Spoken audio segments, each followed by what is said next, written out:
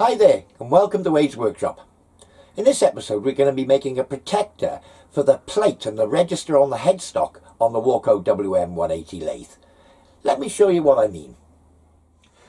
So this part of the lathe, without the chuck on it, is a critical part in that it has a register which runs true to the diameter or to the centre of the lathe and is quite accurately ground. Now, the 3-jaw chuck, 4-jaw chuck, face plates, all those sorts of things pick up on that register, and that locates them accurately on the headstock. And on this particular lathe, they fit really well and run really nicely. So, I want to protect this area. Now, when it's got a chuck on it, the 3-4-jaw chuck, face plates, that sort of thing, it's all covered up and protected from swarf, wraparounds and all that sort of thing, because it's sandwiched, you know, completely away from harm's way. However, quite regularly, as you'll see me do, a little spider coming down on my lathe, I'll have the chuck up in my headstock, you know, the chuck. Sometimes it'll be an ER32 collet chuck, that sort of thing. And when I'm using these, this area of the headstock is open to damage. So all I'm looking to do is to cover this up with a hole in the centre so that I can still use the arbors and what have you when I'm not, you know, when they're when I need to, but so that this area is protected. Now the overall diameter of this is 100 millimeters.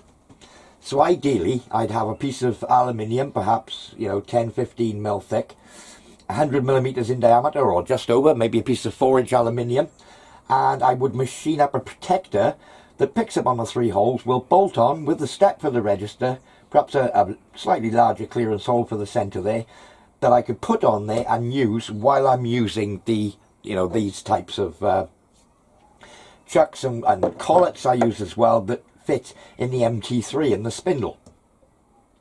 I haven't got a piece of aluminium that big, but what I have got is a plastic chopping board. Again, it's about 9 mil thick, so that shouldn't cause too many problems, especially I'm just looking. I'm going to have to machine it down a bit, but it will be machined down a bit so that the register of this particular chuck will fit. So I've got to reduce this by about 1 millimeter. So I'm going to cut myself out a piece of this, you know, about 105 mil diameter, something like that. Just roughly mark it out and chop it off with a hacksaw, and we'll get it up in a 3-jaw chuck and start and do some machining. So just one further note, I know I'm looking for a diameter of 100 mil. The register here is 72 millimeters, or if I bore out a little register in the plastic, 72 and a quarter millimeters, you know, 72.25, and it's measuring up a 3.2 step, so I'll try and keep to that sort of step height. And again, it has 3 holes on a PCD, and the PCD of the holes on this particular head is 84 millimeters PCD. So I need to get this information because I'm going to be putting the chuck on, and then once the chuck's on I can't get the information that I need to make the part. So 172, 3.2 step in my case, and it's an 84 PCD with 3 equally spaced holes. So I can put my 3-jaw chuck up and we'll start making this protector. I'm sure I said 3-jaw then. I tried it in the 3-jaw and it wouldn't safely open up big enough to grab you know, this, which is sort of 105 mil, something like that. So I've gone back to 4-jaw, and that holds it on the outside jaws fine. So I centre dotted the plastic, drew myself a circle, hacksawed it off on 4 corners, knocked the corners off it, you know, to take the worst of the material out. And I'm only interested in doing this space at the moment. In fact, I'm going to have to bring it out of the jaws a little bit just to give me a little bit to machine off. In fact, there is about 1 millimeter stuck out all round, so I think I'll be alright with it hard back against the jaws. But I just want to clock up the centre pop, so we'll get on and do that. I know it's a bit tricky for you to see, but I've just brought my centre in, and I'm just lining up that centre punch by eye, as it's not fussy. I've got material on the outside. So I'm just going around the 4 jaws now, just tightening up on the plastic. I can't go mad on the tightening here because it is just a piece of plastic. It's not very thick. It is back against the jaws. And if I bring that out of the way, I mean, that centre punch that I put in there originally is tidy now.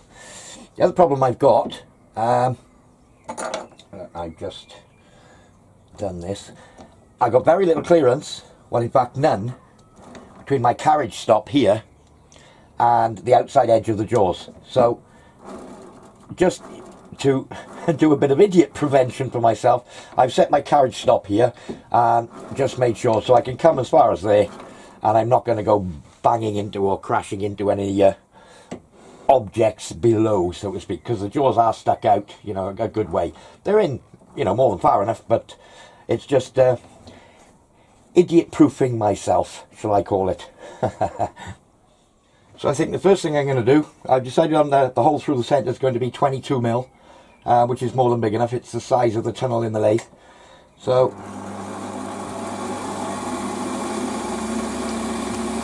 I'm just going to drill a hole through the centre, and I have got various drills. I should be able to go straight into this plastic with maybe a 21, and then I'll just bore it to 22. So next up, 21mm drill. Well, I chickened out. I was going to go straight in with a 21mm, and then decided that it could well pull that out of the chuck with the way it screws in, with it being so soft. So I'm going for a 14mm drill first. So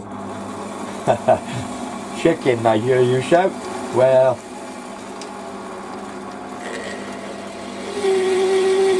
excuse me. I mean, this is going to fly through here, so I'm just going to be gentle.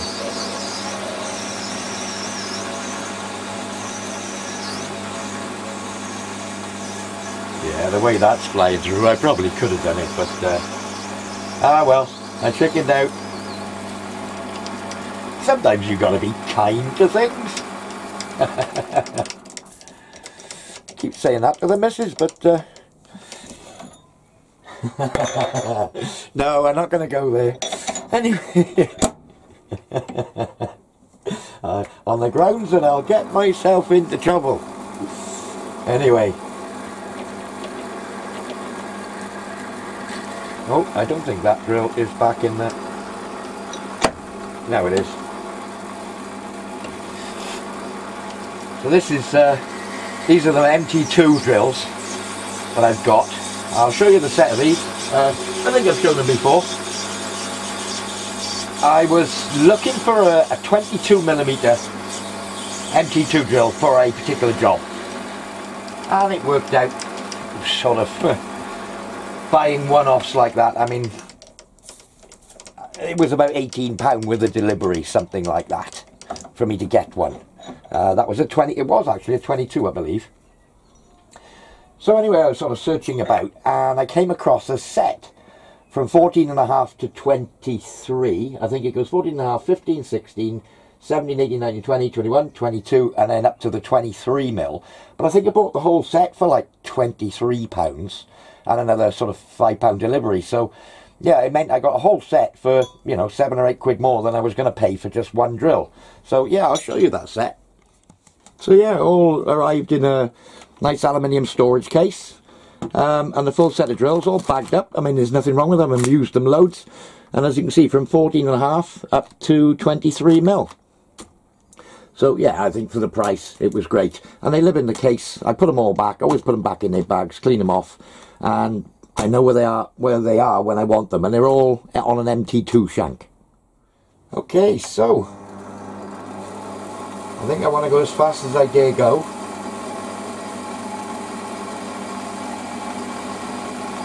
Seems alright. Just get a touch off. I've got about 1 mil sticking out the jaws, so I've got a lot to play with.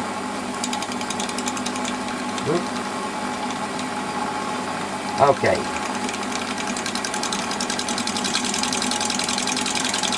Yeah, it's not cleaned up on that, but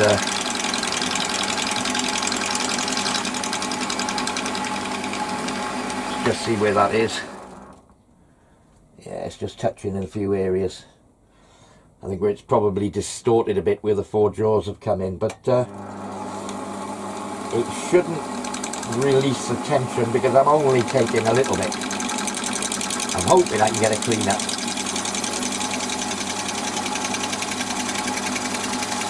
I think I'm nearly there already. Just the outer edges that need cleaning up.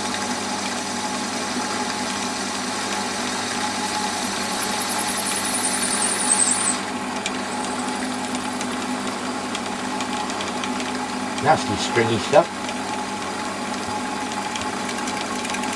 I think it's that HDPE, is it called? I think that's what it's made of. Again, it was a Lidl's purchase, a couple of cheap chopping boards.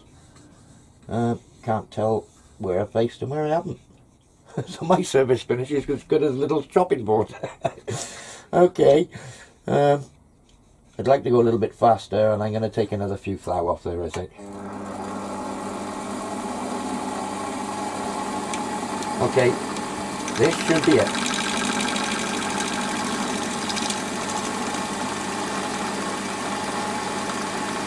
Yeah, I think me thinking I hadn't cleaned it up was just the intermittent where it's not a circle. I haven't mentioned, but I'm going to turn the outside of this once I've fitted it. I'm going to screw it in place and then turn the outside after it's been fitted. So I'm not worried about being able to grab the outside at a later date. So all I'm interested in at the moment is all these hairy bits going on here. Anyway, so I've got a flat surface there. So I think it's a boring bar job next to do the register and bore that out. So we shall do that next. Now I'm going to have to be really gentle when I do it, because I'm going to be taking a bit of the strength out of the middle of this. And because I'm only gripping it on the outside, I think we'll be alright, because I'm gripping on, well, pretty much all the material that I've got there. I think we'll be alright as long as I take it easy. Okay, so I got my 12mm boring bar up. I'll just touch off in there. There. I think I'll take about 0.2 aside. And just feed through there by hand.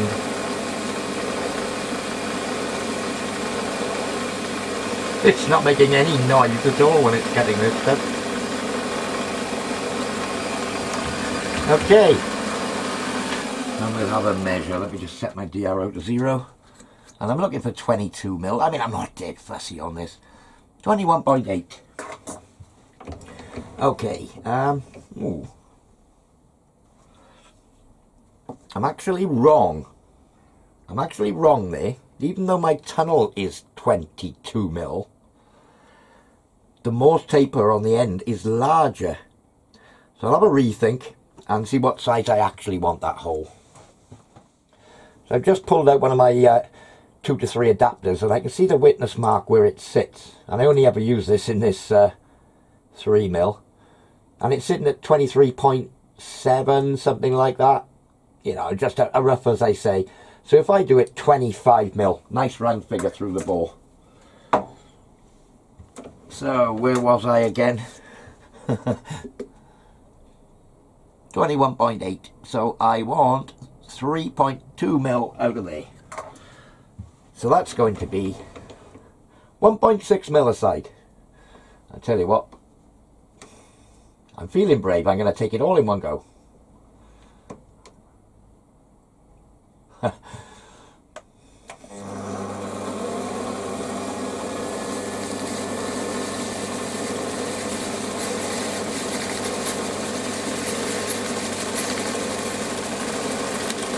Tastes like butter, this stuff.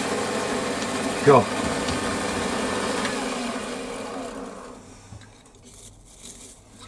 Ugh, look at all that. We'll have that out of the way. So where are we? 25.08. We'll live with that. So next procedure, I'll probably use exactly the same tool, and it's to turn the register. So I'm going to set a 0 there, so I know I'm on 25 diameter as I stand. And I'm looking for, I did write it down, just over 72. I suppose that's one of the drawbacks of this type of DRO. It's like one where you could put a figure in. I mean, okay, it works 2 to 1 on here, but you know, if I measured that up at like 25.07, I could put a reading in at that position of like 12.53, something like that. And as I wound it out, I would know then when I got to half of my figure, 72, when I got to 36, that was pretty much my reading. You know, I would stop a bit short, but Anyway, I'm going to have to do the maths in my head as we go along. So, we're on 25 at the moment with the DRO on 0. So I'm just going to touch the base there. Give myself a 0 again. I think we'll take a mil at a time. There. So 25. So if I take 10 aside from where I am, that'll be 45. If I take 20 aside, that'll be 65. So I can come out to 20 on my DRO. And that should give me 65 diameter. I mean, it's so soft, this stuff.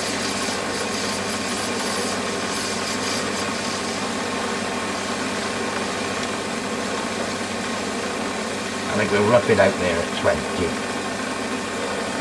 There we are, there's step 1. We'll clear that swarf before it goes flying all over the place. Is it swarf? I don't know if it is. Okay. So 65, and I'm going to be ending up, I'm going to do it to 3 mil deep first. So I'll go in, take another mil. There we go.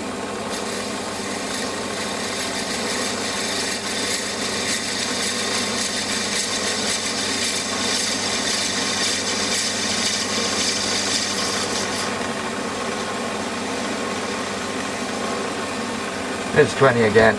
Get rid of that lot. Still dangerous, you know, if it catches and you've got your fingers in it, so make sure you're well away if you're ever grabbing swarf, even though the swarf isn't sharp. If it grabbed and pulled, you know, it's still tough stuff.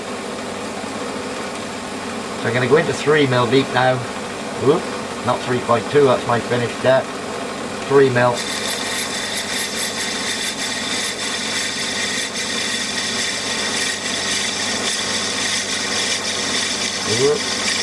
Don't.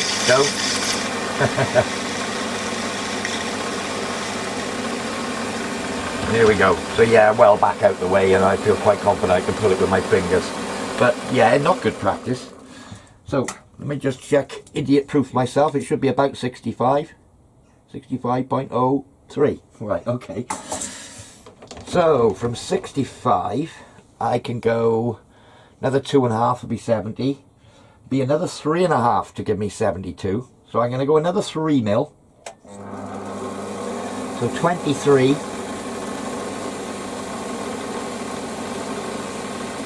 I'll go 22 first.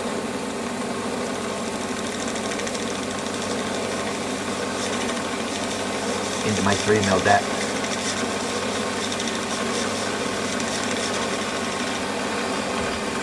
And get rid of that. And then I'll go to 23 on my DRO.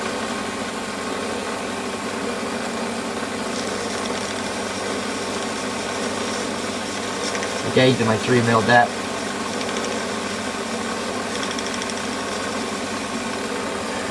I'm sort of treating it as if it was steel. So that should be a diameter about 0.5 mil undersize. 71.25. So I'm going to say go another 0.4 aside and we'll be just over the 72. So I'll set a 0 and I'm going to go 0.4.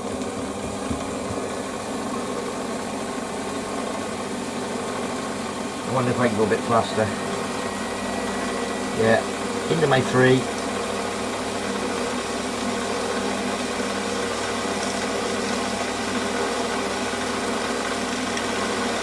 There.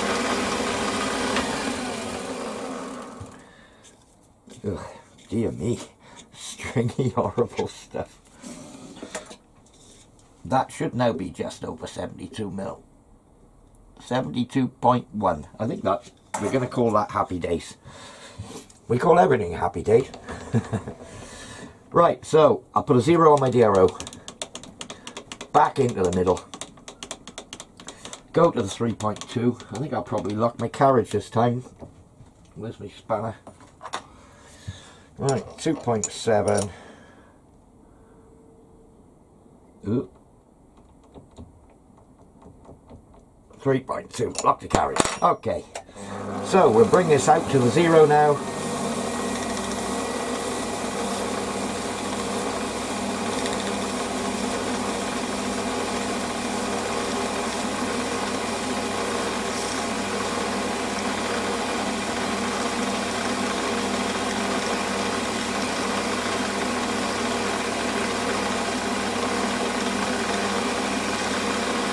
I'm just going to go point one into the corner to take the corner off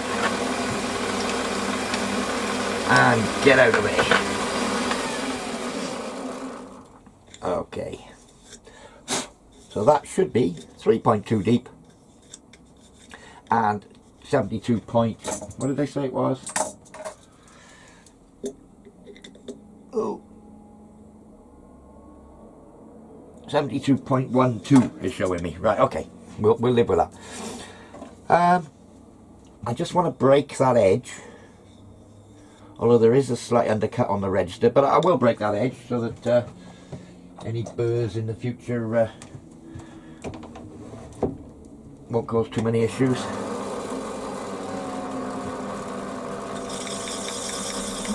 See?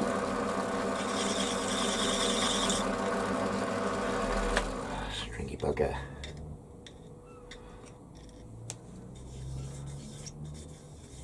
Yeah, that's chamfered in there. So the next thing I want to do is give myself a mark on the position of the, what was the PCD? 84. So how am I going to do that, I wonder? So what I've done is just angled my tool round so that the point, or the V of the point of the tool, is facing into the workpiece. And I've lined up the very point on this register by eye. You know, I'm probably, you know, if I'm 0.2 out, I'll be surprised, but I'm not that worried because there's plenty of room in the bolt holes in the headstock. So if I just line that up, that's there. So that's 72 diameter, and I'm looking for a PCD of 84, so that's 12 mil bigger. So if I wind out 6 mil from there on my DRO, and I'm just going to give myself a line. There we go. And that line, just do an idiot check, is coming out at 84.1. Happy with that. Okay. So I'm going to put a centre pop anywhere on here now. And then I'll get my dividers, or I could even use the calipers. In fact, I dare say I could work out what the distance is between each hole. But I'll basically have a centre pop, scribe a couple of lines, boop, boop, then check that the centres of the other two are the same, boop, boop. When they are, centre pop the other two, and I'll drill them through on my drill. Don't know how well they show up, but I have got my 3 holes in there. Yeah, you can do it with the dividers. Just basically trial and error until you get the 2 cross lines come together. But there is a formula. I've got the old Zeus book here, pretty much everything you want to know in there. And you've got coordinates for equally spaced holes. Right. Well, I'm looking at 3 holes. See if I can get you in a bit closer. Okay. Now, it's all relative to the diameter of the PCD, the pitch circle diameter. So if I look at the distance here, see the distance between 2 holes, yeah, gives me a reading of 0.86603. So, how well does this show? I don't know. Oh, bear with me, it's all switched off. I'm going to show my passcode. Right. Oh, let's come out again.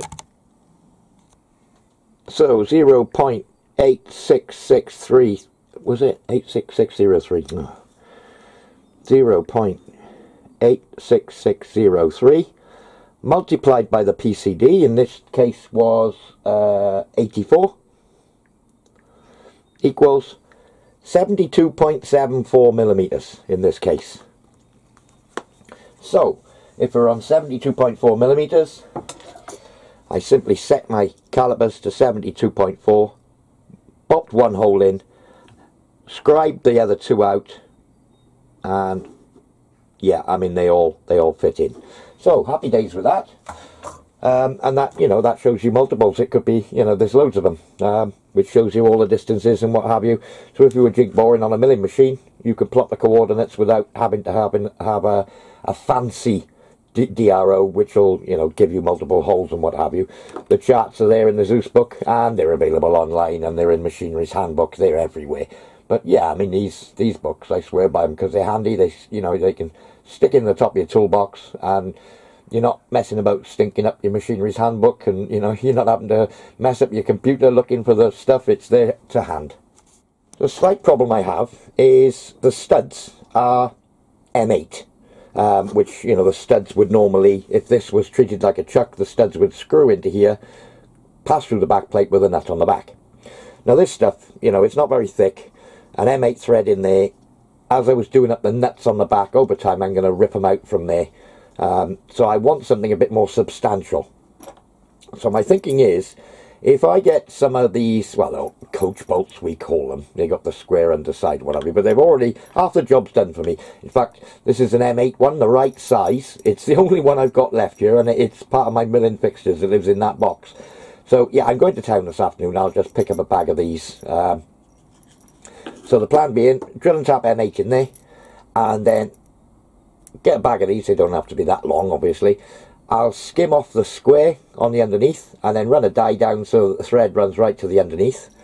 And then I can screw these in from the back in here, put a pair of lock nuts on this side and screw them in hard against the front base, with the thread and the head. When I'm pulling them back with a nut behind the back plate, they shouldn't pull through, and it should last some time. So yeah, I got to get a packet of those, but in the meantime I'll probably just use some studs for now so I can carry on with the project. And so I'm going to drill these out, 6.8 for M8, so drill them and tap them, and I'll probably salvage some studs out of my, I don't know, out of one of my backing plates or what have you, just in the temporary measure to get the outside machined.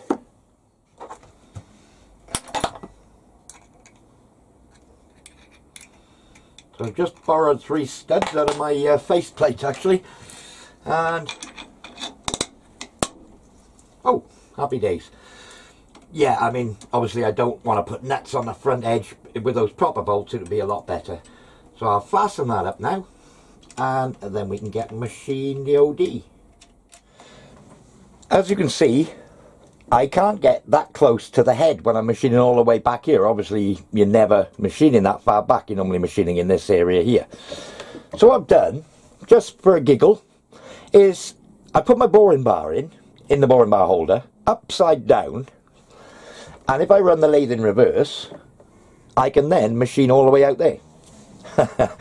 Yeah, a bit of jiggery and pokery was involved with this one. I could swivel the tailstock round and bring it right back. I mean, there's several ways I could do it. But yeah, I thought I could show you this. It just gives you extra reach in that way. So I'm going to have to be very careful here, because I do not want to touch this at all. I might even put a bit of insulation tape around it, but, you know, just as a safeguard. But yeah, I'm not going to touch it. I'm going to be very careful. So anyway, lathe in reverse. Just just spin it up, make sure we're not fouling anything. We'll just take the high points off first, if there are any.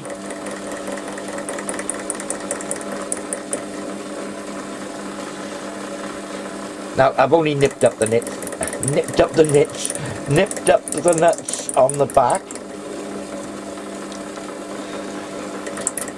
But yeah, this is different. I mean, it's exactly the same principle as the upside down part in tool trick that you can do.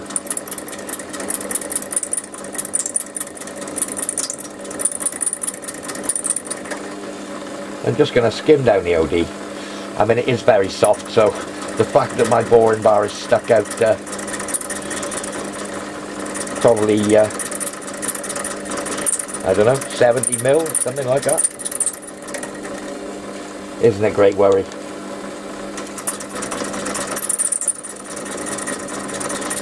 But yes, when you first do this, it feels very strange indeed. I've done it various times over the years for different products.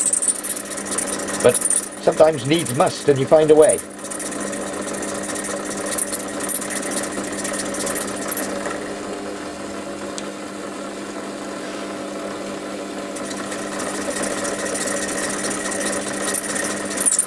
Anyway, I'll bring you back when I'm done. I've just flicked the tool round the other way for safety's sake because I'm back here. I'm now running in forward. Just slow it down a touch. And I'm using my boring bar as a tool rest. Hang on, find a better edge. What's the best of edge?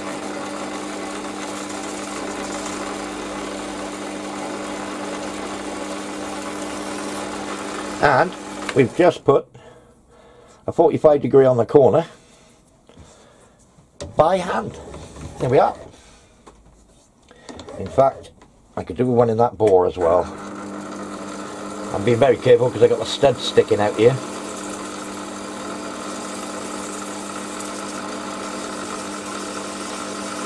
There we go. Well, there we are. Other than replacing these studs with those coach bolts, as I said earlier, we now have a protector for the register and face, and that sits in there beautifully. Okay, so I managed to get to the shop, bought a packet of 4 of these with nuts as well, but I didn't need the nuts. Skimmed them down, skimmed the square head off, run a thread up them, and I've actually, because they looked a bit chunky on there, I've just reduced the head size, thinned them down, put a radius on them, and the job is finished. Well, there we are, guys. Again, that was a bit of fun. Simple, cheap, out of a bit of a chopping board, but I can rest assured now that I'm not going to damage the register and the head when I'm using stuff in the Morse taper or the headstock. Happy days. Thanks for subscribing, guys. Thanks for watching. We'll see you all soon. Cheers now.